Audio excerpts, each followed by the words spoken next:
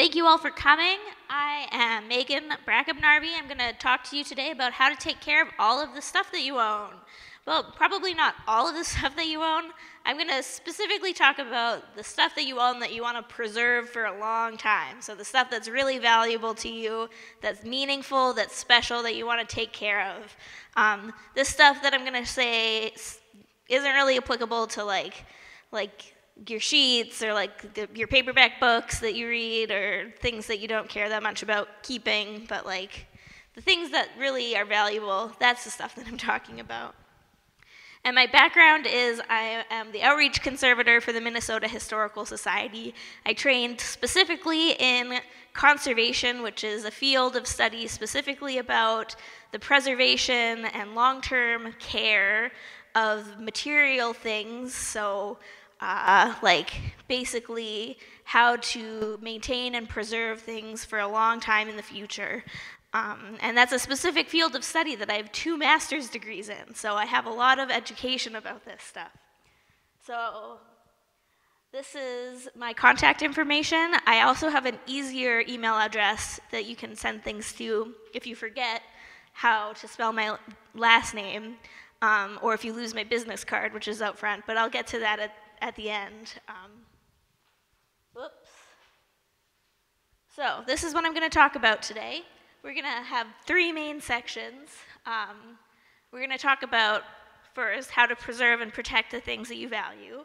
2, recommendations about how to find more resources.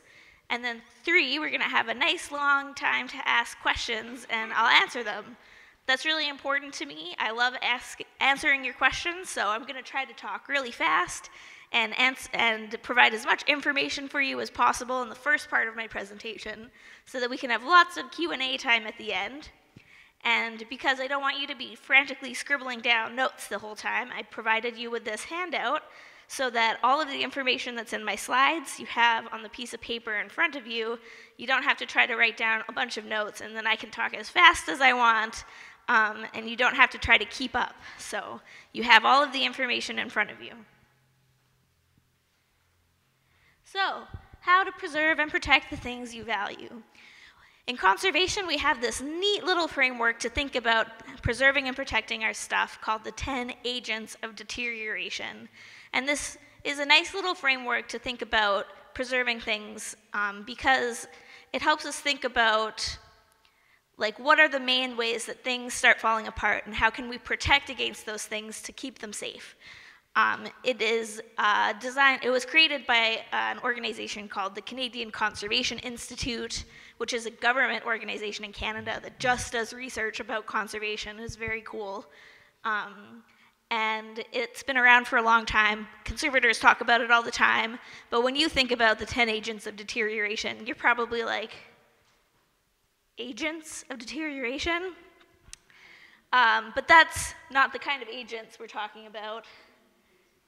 The agents of deterioration are more like this. We've got sort of things that you can imagine causing damage, like fire and water. And then we got things that you might think about, oh yeah, I could see physical forces and pests causing damage. And then there's probably things that you would never think about causing damage, like dissociation. You're like, what's that? I'm going to talk to you about what that means. And then at the end, you'll be like, oh yeah, I know what dissociation means.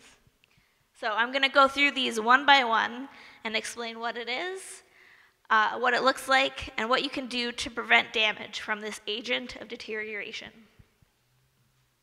So, number 1, physical forces. Physical forces are basically any kind of damage caused by a physical action.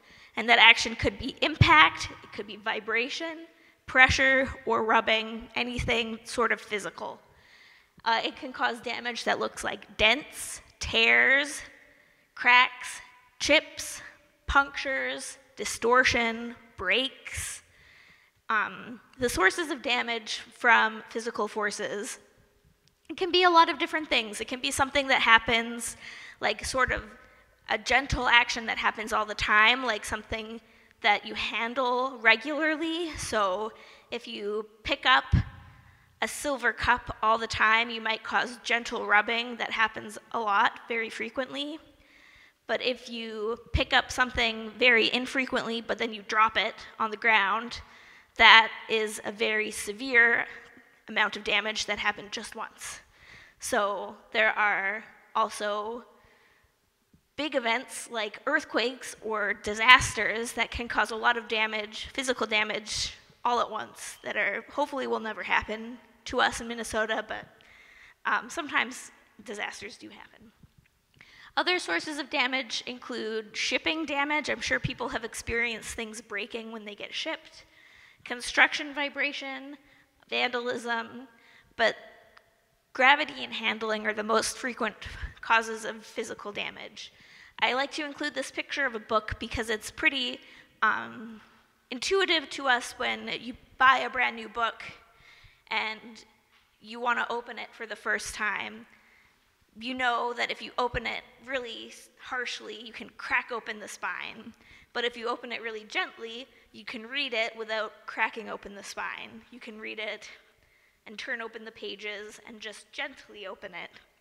This is true of our objects too. We can have gentle methods of handling that don't cause damage.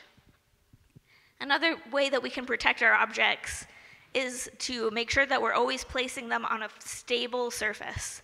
So if you have something that's very valuable to you, make sure that you're always placing it on a table that's not rickety, or displaying it on shelves that are firmly attached to the wall and not likely to come collapsing down on a random day or when your grandchildren are in the room and messing around or something like that. Another tip that I like to give people is to make sure that whenever you pick something up, you've already planned your actions so you know exactly where you're going to put it down afterwards. So it's very common to pick something up and then get to a door and the door is closed, and then you're like, how am I going to open this door? My hands are full with the item that's in my hands. So if you've planned ahead of time, you've already opened the door and you know that you don't have to put the object down halfway through in order to open your doors. And you've already cleared a space for you to put down the book once you've gotten to the space. These sorts of strategies are just easy tips to make sure that you don't accidentally damage something through simple handling and ways to move things around. Simple things can provide great impact on our preservation of our things for physical forces. All right, moving on from something that happens every single day, that causes a little bit of damage every single time, to something that hopefully will never happen, but if it does happen, could cause catastrophic damage. We're talking about fire. Fire damage might be caused by the smoke, it could be caused by soot, it could be caused by extreme heat, but most often, fire damage is actually just water that is being used to extinguish the fire. That is usually a component of fire damage, is the water damage, because when you have a fire, you also have water that you're using to put out the fire. Especially fire hoses use a lot of pressure, and so then there's also pressure attached with that water. If you're lucky, those are all the forms of damage that you have if you have a fire. If you're not lucky, you don't have anything anymore because everything has been destroyed. Fire damage could look like charring, staining, melting, cracking, shattering because of extreme heat, and water damage, like I said. I like to point out that the most common causes of house fires, according to FEMA, are cooking and faulty heating equipment, so those are just 2 tips to keep in mind. When it comes to fires, the most important thing to know is that preventing a fire is the most important thing that you can do to prevent damage from fire. There's very little you can do after a fire to return an object that has been damaged by fire to its pre-fire damaged state. If you're lucky, it hasn't been destroyed by the fire, it's only been damaged by the fire, and if you're unlucky, it's completely gone. And all we can do is try to prevent fires from happening in the first place by using smoke detectors, fire extinguishers, fire blankets, and other tools and methods to prevent fires from happening in the first place. I also want to really stress As an official spokesperson right now for the Minnesota Historical Society, as an official spokesperson for the National Heritage Responders, as an official conservator, I don't know how many times I can stress this. Human life is always, always more valuable than the things inside your house that you're trying to protect. No matter how valuable your things are inside that you want to go and save, your life is always more important, so never go in to try to save a thing instead of saving your own life. Always wait until the fire is out before you go try to save something. After a fire has happened, if you have something that's been damaged and you have questions about how you can try to save it, I do want to point out the National Heritage Responders, who I just mentioned. The National Heritage Responders are a national organization of a bunch of professionals who are specifically trained in responding to disasters that affect cultural heritage and stuff like that, from a lot of different backgrounds all across the country. And you can email them and be like, this thing just happened and I'm really stressed out and I don't know what to do. And they'll respond and they'll give you advice. And it's super helpful. So that's their email address. And it's in your handout, and I'll mention them again. They're great. I'm also a National Heritage Responder. It's a really useful resource. So, yeah. All right, moving on to a less stressful agent of deterioration, I'll talk about pests.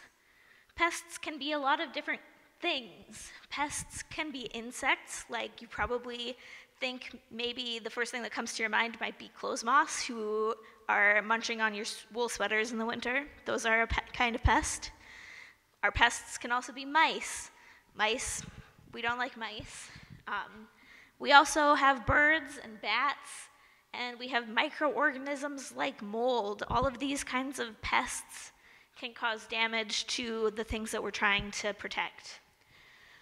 They can cause physical damage, like I mentioned before, things breaking or being chewed on. They can cause staining from excreta, and they can cause health and safety concerns. So mold, I don't know how many people are familiar with like the lung damage sensitivity that mold can cause in people. If you're exposed to a lot of mold, it can make you really sick. Even a little bit of mold over time can make you really sick. Animal excreta, like mouse poop or bird poop, can also make you sick. I used to work in Arizona, and when we would go into a house with suspected mouse poop in it, we'd have to fully gear up in like full personal protective gear and respirators and everything, coveralls, just because the risk of hantavirus there was so high. So it's quite risky to be around pest residue. We don't like them. And mice also like gnaw on things. It's just, they can cause a lot of damage. So how can we avoid pest damage on our stuff? So the number one tip is just to do regular housekeeping. It's really for two reasons. The first reason is that pests like to be in spaces that are kind of messy. It's less comforting and familiar for them to be in like a nice clean space. They're less likely to want to be in a space like that. And the second reason is if they're in a nice clean space, it's really easy for you to tell immediately that something's wrong. If you see like webbing or debris or something, like there was just a mouse in my kitchen cupboard and we saw rice falling onto our plates from one of the other kitchen cupboards, and we were right away like, oh, something's wrong. It was a mouse. So you can tell right away when something's wrong.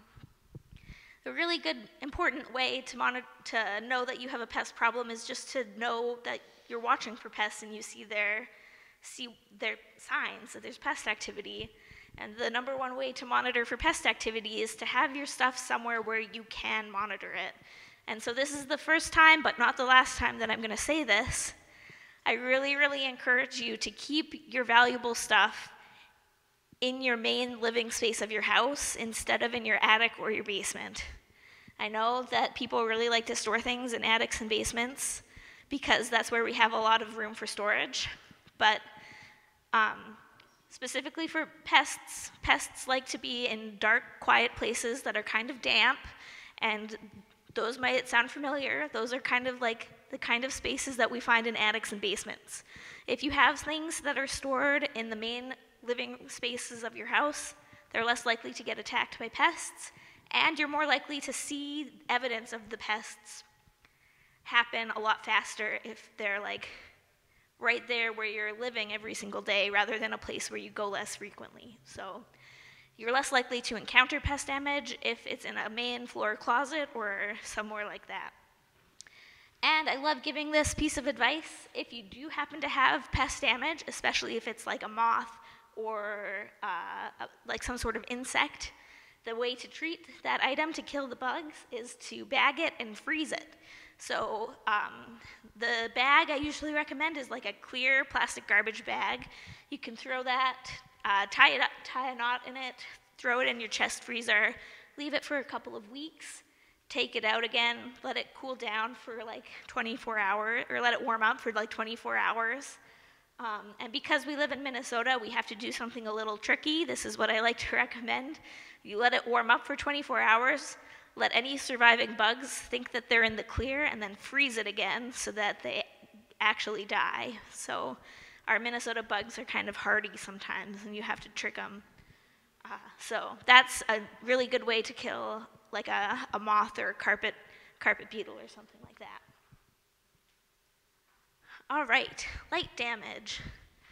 Light is a really important agent of deterioration, and it's a tricky one because obviously light can cause a lot of damage to our things, but we also want light to be a part of our lives, because otherwise, how are we going to see and enjoy the things that we have, right?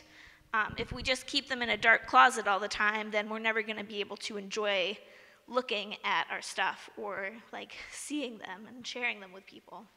So we have to sort of balance the light damage with the light that we need to access our stuff. So I'm going to tell you a little bit more about that. Light damage can cause a lot of problems. It can be light damage can be caused by both the visible and the UV component of light.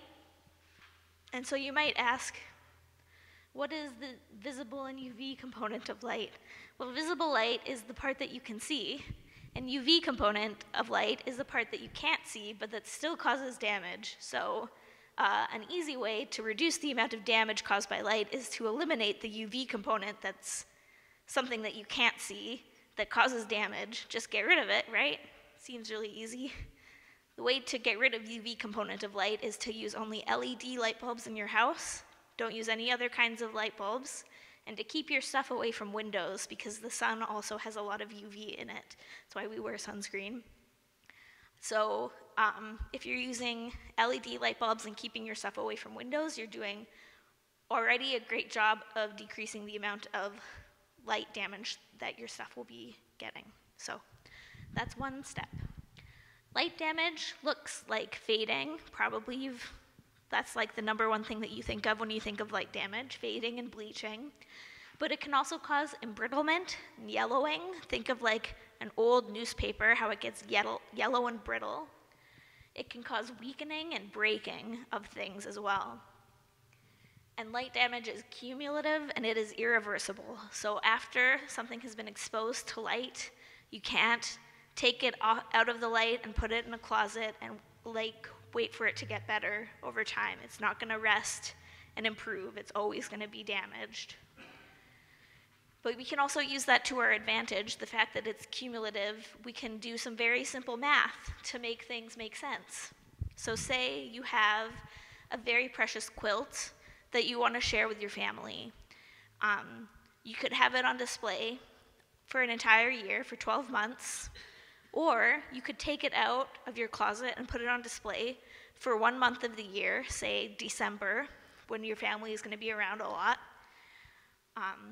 You could have it out for the month of December every year, and you could put it on display for 12 years, and it would get the same amount of light damage in 12 years as it would get for 1 year if it was out for that entire year. So if you do this very simple math, you can see that putting it in the dark and only bringing it out for special occasions or for short periods of time extends the life of those objects for like a much longer period of time than just having them out all the time. So let's talk a little bit more about what we can do. So we can switch our bulbs to LEDs. We can keep items on display away from direct sunlight. Another great trick is to display copies of things instead of the originals. This is great for photographs and for original documents that we want to put on display. Nobody can tell if it's an original or a copy. Put the original in dark storage somewhere, put it in a folder or a box, and display a copy of it. I always recommend storing things in the dark, preferably in boxes, well labeled so you know where they are and what's in the box. And then limit the amount of time things are on display. Some things you can't make a copy of. You can't make a copy of a quilt very easily. So if you want to display it, which you should be allowed and able to display things that are special to you that are sensitive to light, like a quilt or a dress or something like that, but just only display it for shorter periods of time instead of all of the time. And there's one picture that I really want to draw your attention to. It's the picture in the middle here. This is a picture of like a silk square, or a silk triangle, really, in a crazy quilt. And I like to draw people's attention to it because this is what happens to silk when it's been exposed to light. Silk is extremely delicate and very sensitive to light. It has this phenomena called shattering. When it's been exposed to light for a certain amount of time, it's not even that long, historic silks and even modern silks will basically, like the fiber will explode. They can't maintain their integrity with exposure to light. So you can see that this patch of silk has not only faded, it's completely disintegrated, and there's nothing left. It's just like strings hanging there. So if you have items that are silk, it's wise to be very, very cautious about how much light you are exposing them to. All right, let's talk about incorrect relative humidity. You may be wondering, what does incorrect relative humidity mean? Well, it can mean damage caused by relative humidity that is too high or too low or fluctuating, high, low, too fast. So what happens with your humidity and the things that you own? Well, let's skip metals, but like for most of the things around you that are made from like organic materials, so things that are like of the earth, for example, not like stones or metals or stuff. When the humidity in a room changes, these materials absorb humidity when it's really humid, and they release humidity when it's dry. And so they expand in humid settings and contract when it's not humid anymore. And when different materials are in contact with each other, they'll expand and contract at different rates, and that can cause weird issues like splitting and cracking and curling, which you can see in these pictures here. You can see splits and cracks, and the curling photographs too, which I'm sure everybody is familiar with curling photographs. High humidity is also what's most likely to cause mold damage, and high humidity will also cause corrosion and rust on metals. High humidity or incorrect relative humidity in general can be caused by the climate, heating and cooling of a building, water intrusion like leaks or floods inside of a building, or condensation on a window, even small things like that. My advice is to avoid storage in attics and basements because those are the places where we're most likely to get weird issues with our humidity. As I'm sure everybody knows, that's often where we get really damp basements, and then we have to put our dehumidifiers down there. I also like to advise people to use display cases, frames, and storage boxes to store things in, or even to display things in, because they can help buffer shifts in the humidity.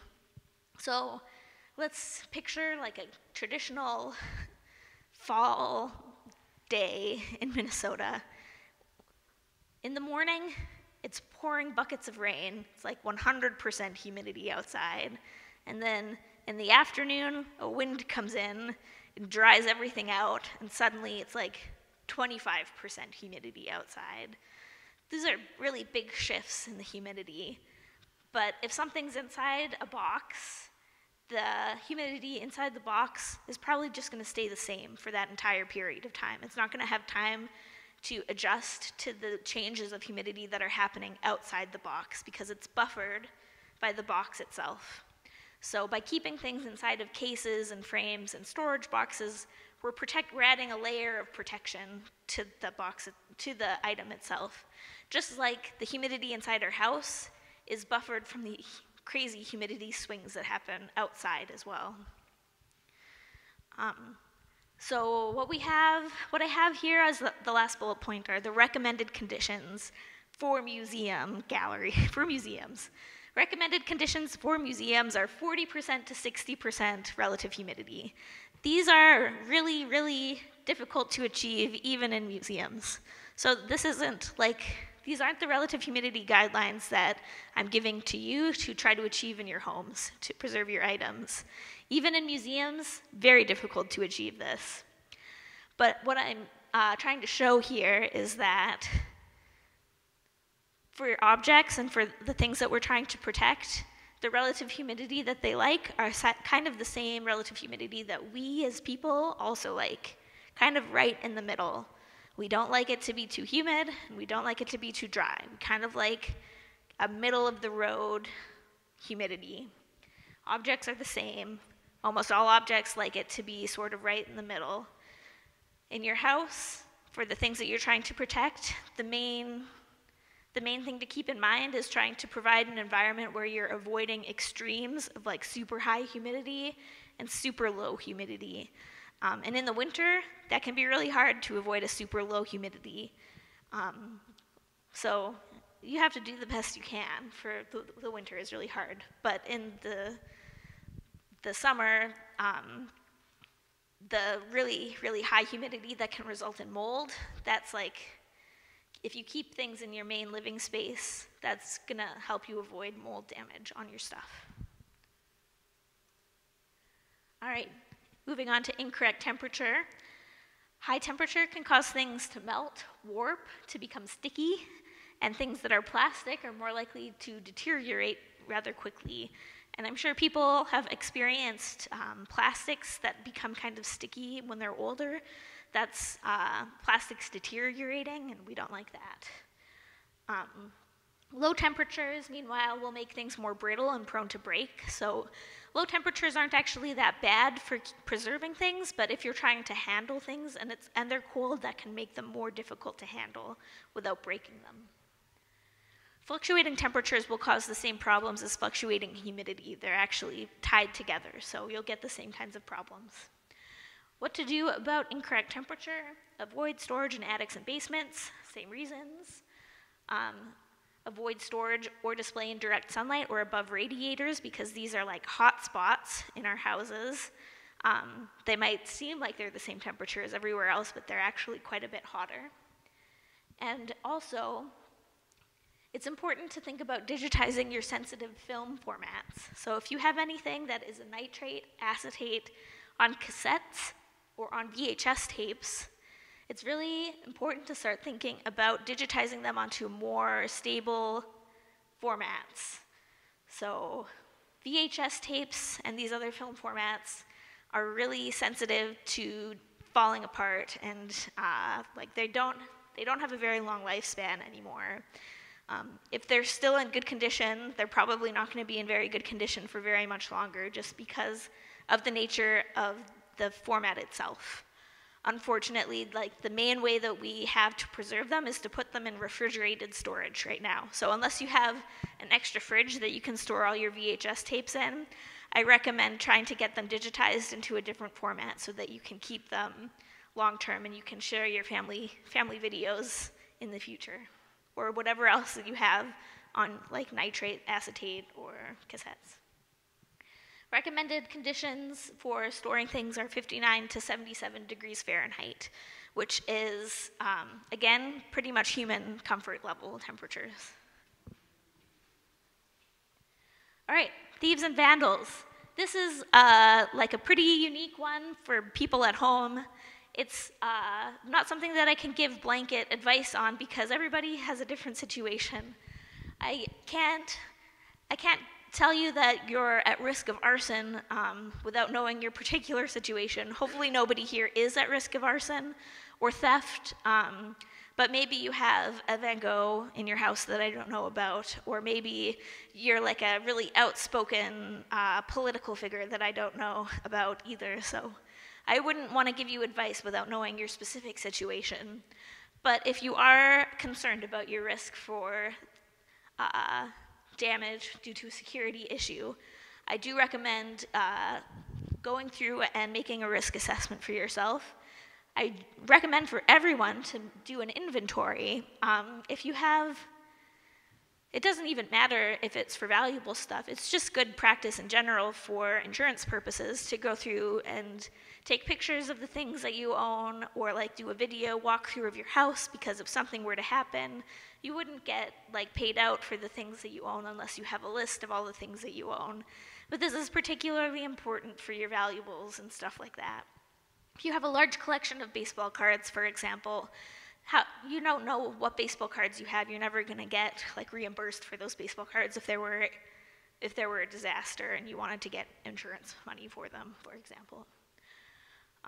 So if you do know that you have some possible risks and you'd like them to get mitigated, you need to think specifically about what the risks are. So if you have, say, like an outdoor sculpture that's very valuable, maybe the risk that you want is to mitigate is people walking through your neighborhood at night. You'd want to put like an outdoor light outside that shines down on the sculpture so that when people walk through, the light turns on and it's brightened outside, something like that. So security measures might include display cases, security cameras, limited key access, things like that. All right, moving on to water damage. When it comes to emergency situations that affect our stuff, water damage is like the most common kind of emergency. We see it all the time. It can happen from leaks, it can happen from floods, it can happen from condensation on windows, it can be a catastrophic flood like the Red River, it can be a minor flood like from a toilet overflowing. It could be all sorts of different levels, and it doesn't really matter because once your stuff is wet and damaged, it still takes the same kinds of skills and techniques and knowledge to try to protect them and save them from the water damage. And the good thing is that most things can be salvaged once they're wet. You just have to have the right knowledge and tools to be able to do it. The most important thing to know is that after things have been wet for like more than 72 hours is usually the number that we say, mold will start growing on them, and we don't like mold. Other types of things to be worried about when things are wet is physical damage and distortion, like that book, staining, running of inks and dyes, tide lines, hardening and shrinking of surfaces like leather. Leather gets really hard and gross when it gets wet. Corrosion and rust on metal, and blanching of varnishes. This refers to like if you're probably all familiar with if somebody puts a wet cup down on a tabletop without using a coaster and it makes that little mark on the wood varnish. That's like the same sort of phenomenon as blanching. It's the water getting into the varnish. So how can we protect ourselves from water damage? Well, one tip is to avoid storing things in attics and basements, because that's where water is most likely to come into our homes. In the attic, it's most likely, that's the first place where water is going to come in a leak, probably. And in the basement, that's the first place water is most likely to come in a flood. It's important to perform regular building maintenance to prevent these kinds of problems from occurring, like cleaning your gutters and stuff like that. And I also, again, recommend storing things in boxes, frames, and display cases to add a layer of protection. More than once, I've worked with people or talked to people who had stored things in a box, and the box got wet in an emergency. and they were able to take things out of the box and they were dry. The box, just garbage. The box is wet and mushy, so they can just throw it out and the things inside are perfectly safe. But if the thing hadn't been inside a box, they would have had a whole different problem on their hands because they would have had to try to salvage and dry out the thing itself instead of just throwing out the box. So it's a whole benefit to having things stored nicely inside of boxes or frames. And again, this is another great time to contact the National Heritage Responders. If things get wet and you don't know what to do and you need some advice, you can contact this helpline and they are ready to answer questions about how to safely dry things out. All right, pollutants, and we're getting there. We're almost through all 10 agents of deterioration. Pollutants might be a weird one for you, but it's damage caused by gases and fine particles in the air like dust. Pollutant damage can look like corrosion, rust, or tarnish on silver. It can cause staining, dust and dirty deposits on things, and even chemical breakdown of some materials. Common sources include car exhaust, ozone, indoor furnishings like wood and particle board, and the use of non-archival storage materials like PVC. And now I want to talk to you a little bit about these pictures. So the picture in the middle, this is a picture from my grandfather's coin collection. So when he was collecting coins, he was dutifully putting all of his coins in these little coin envelopes that were marketed specifically for storing your coins in. And he probably thought he was doing like what he was supposed to, a really great thing for protecting your coins. But what he was doing was putting his coins in PVC envelopes. And I have seen, to this very day, places that market PVC packages as archival. PVC releases hydrochloric acid vapors as it deteriorates. And what you can tell from this picture, perhaps, is that this copper coin is like green around the edges, and that's because the acidic vapors from the PVC envelope are tarnishing the copper coin as it ages. And so this penny is turning green. It's a coin collection, so obviously this is affecting the value of the coin negatively because it's corroding, it looks green, and the plastic's all sticky and gross now. So you should not use PVC to store things in because it's really bad. It turns things green, and it's not archival. It's really bad for your stuff. But places will still try to sell you PVC things as archival. So it's a lesson learned that you can't trust the word archival when you're shopping. The word archival itself doesn't necessarily mean that things are archival. You have to look specifically at the materials that are being used, and not just the words and the phrases that are being used. So polyvinyl chloride, PVC, not a safe material to use. And the other thing I wanted to show you in the next picture, this is a picture of a wood frame that is being used. And on this wood frame, you can see that the wood knot has left this brown acidic scorch mark on the piece of paper. That's just from being in close contact with the wood for many years. And that's because wood also releases organic acidic vapors as it ages, and those vapors have essentially burned the paper over years and left this brown stain on the paper. Now, wood is kind of a difficult subject because a lot of people use wood furniture in their homes. And what I would say is that you don't need to throw out all of your wood furniture in your home to display your things. You can keep your wood furniture. But if you're looking for a new piece of furniture to display things on, like your collections on, I wouldn't recommend buying new wood furniture to display or store things on. It's better to use inert materials like glass or metal or things like that than to buy new wood furniture.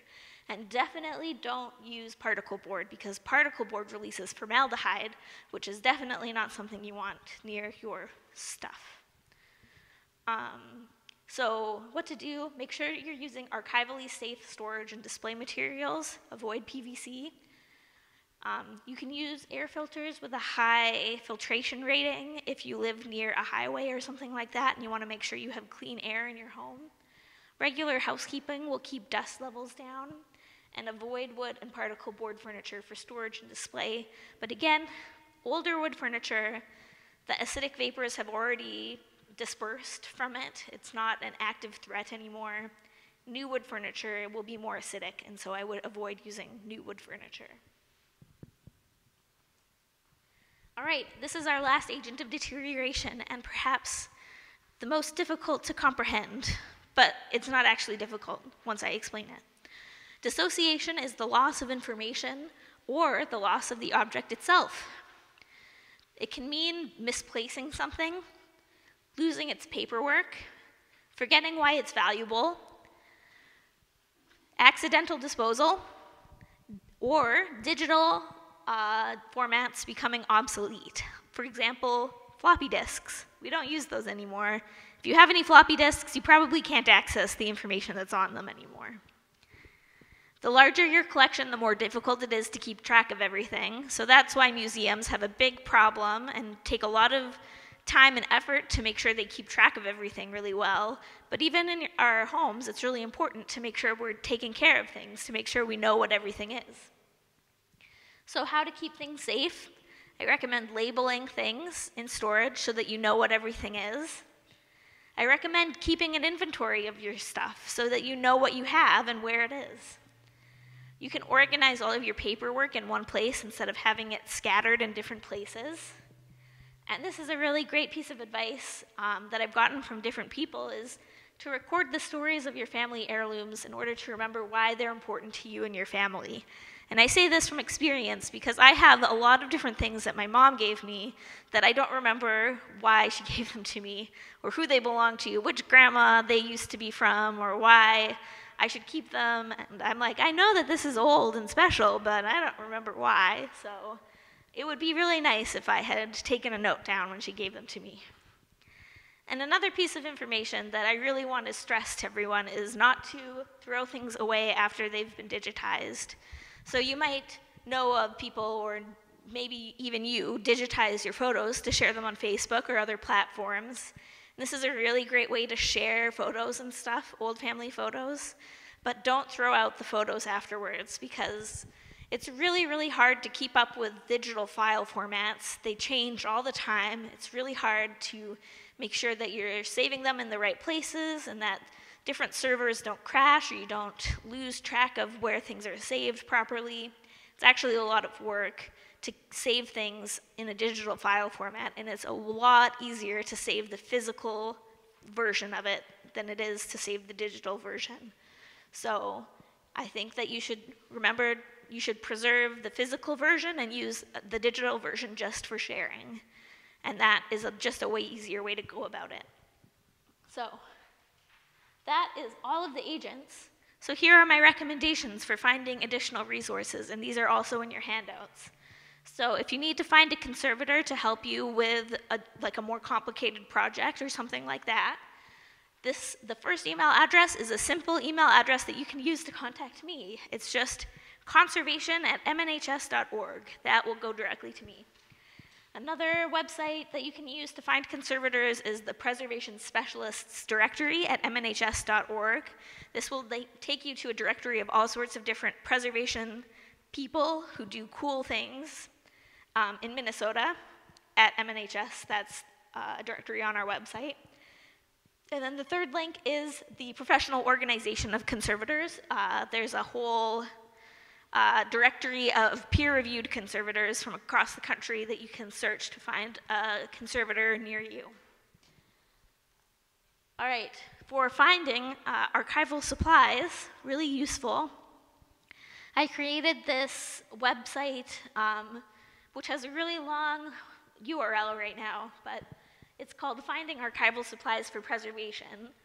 And if you just typed that in and typed MNHS, it would probably pop up on Google instead of having to type in the URL. But it lists a lot more information about how to know what's archival and what's not, and it's really a handy link to explain what kind of plastics are good and what kind of plastics aren't good.